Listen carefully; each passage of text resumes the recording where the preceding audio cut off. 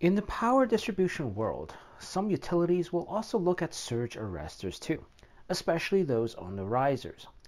Now in this video, we are going to look at surge arresters and how we apply health index to this asset. Let us start off with degradation. When a voltage is present that is greater than the lightning arrestor's rating, the lightning arrestor will degrade. Now, electrical puncture, thermal cracking, and thermal runaway are all signs of failure caused by a high heat or high temperature. Now, when a significant current is fed through a metal oxide arrestor with voltage above the rated voltage, plasma can be created in this component. And the failure of the lightning or surge arrestor can be caused by the deterioration of the ceramic material and valves, as well as the entry of moisture into the arrestor. Moisture ingress causes arrestors to operate in an unusual manner. Moisture can also cause overheating and leakage currents. The quantity of leakage current seen in a lightning arrestor indicates how much its health has deteriorated. A capacitive and resistive component makes up the overall leakage current. The resistive component is important since it contributes to the device's heating, and the level of power loss is directly influenced by leakage current, which decides whether the lightning arrestor can continue to operate without overheating. The quantity of internal current and the increase in temperature must be measured to calculate the useful life of a surge arrestor. Now, the housing for the arrestor is made up of polymeric or ceramic materials. An external bushing is provided by the ceramic or polymeric housing. Contaminants such as seawater spray or industrial pollutants might cause the bushing to degrade. Contamination like this can cause flashover or surface tracking. Degradation modes for porcelain and polymeric bushings are also distinct. Porcelain bushings are susceptible to cracking, chipping, flashover burns, and copper splash. Flashover burns or partial discharges can cause polymer bushings to deteriorate on the other hand. Seals and valves which are used to relieve pressure can also wear out. Seals and pressure relief valves can fail, allowing wet air into the housing and causing the internal environment of the arrestor to deteriorate. Mounting hardware and structural support of the arrestor will also corrode over time, especially in chemically contaminated or corrosive settings. Concrete foundations are susceptible to cracking, settling, and spalling. Furthermore, environmental conditions such as corrosion and damage from ice and wind can cause electrical wires and connectors to degrade for this asset. Now, before we move on further into our course, let us take a brief look at our sponsor for this course. Now, as an engineer, especially when I first started in my career, I really felt overwhelmed the list of documents that we need to do on top of our technical work.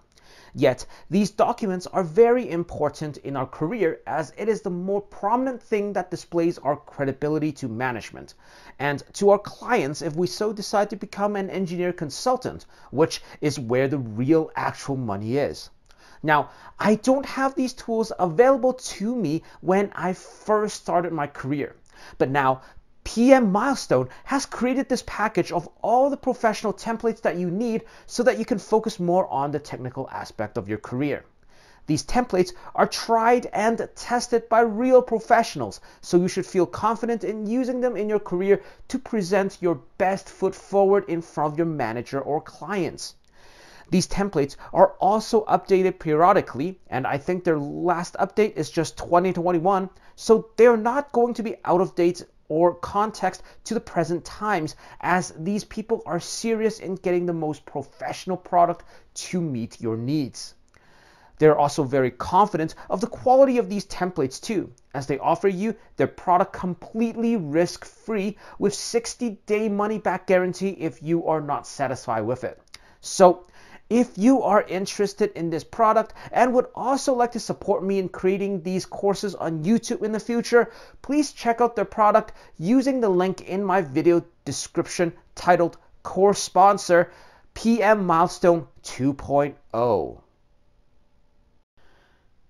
Visual inspections, in addition to surface age and infrared testing, is a popular and useful method for finding exterior problems in surge arresters. Cracks in the porcelain, symptoms of surface contamination, aberrant rust staining, and any other abnormal physical state of the arrestor can all be detected by a professional service staff like your field crews. So now let us go over the categories that make up the health index. Now the first one, of course, is service age. So for the rating of 4, it is going to be any arresters that are younger than 5 years. For the rating of 3 is given to arresters that are between 6 to 10 years. Rating of 2 is given to arresters 11 to 15 years. Rating of 1 is given for 16 to 20 years. And any arresters that are higher than 20 years of age, we will assign a rating of 0. Next is visual inspection.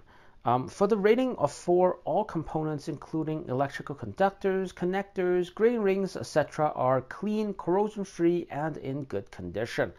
No external evidence of overheating or any other abnormalities, and everything just appears to be well maintained.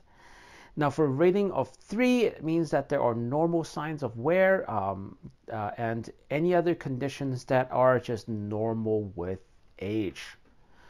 As for a rating of 2, it means that there are significant degradation of the components, such as the conductors, connectors, grating rings, etc. But overall, the condition is still acceptable. As for a rating of 1, it means that one of those components, which is the conductors, connectors, grating rings, etc., are deemed as unacceptable, but they are repairable. However, when it is assigned a rating of 0, it means that one of these components is in unacceptable condition and cannot be brought into an acceptable condition, meaning that they cannot be repaired. The last category is infrared results, or IR test. Now this category, again, same as the other assets, has only 3 ratings, which is 4, 2, and 0. So for the rating of 4, again, it's no hotspots detected. For the rating of 2, it means that there are noticeable hotspots, but they do not jeopardize safe ongoing operations whatsoever. And lastly, for the rating of 0, it means that there are very serious hotspots detected on the arrestor. And now let's talk about the weights for each of these categories with respect to the arrestor's health index. So we put the highest emphasis in the infrared scan, and then we're going to assign visual and surface age relatively to each other, but we're going to assign surface age higher than visual. So surface age will be 4, visual will be 3, and the IR test or the IR scan will be assigned a weight of 8. So now let us go over an example. Let us consider a lightning arrestor of 18 years, in which it will be a rating of 1 in that category, with normal signs of wear and tear, which is a rating of 3, and no hotspots detected, which is a rating of 4. Calculate the health index for this particular arrestor. So of course, you first calculate the calculated score, which is the rating, multiply its weight of the category, and then you sum all of those up, which is equal to 45 in this case. Then you calculate the maximum achievable score, so it's the maximum score, or 4, multiplied by the sum of all weights. So in this case, the number is equal to 60. So health index equals to score calculated divided by score max times 100. So it's 45 divided by 60 times 100, and that equals to 75.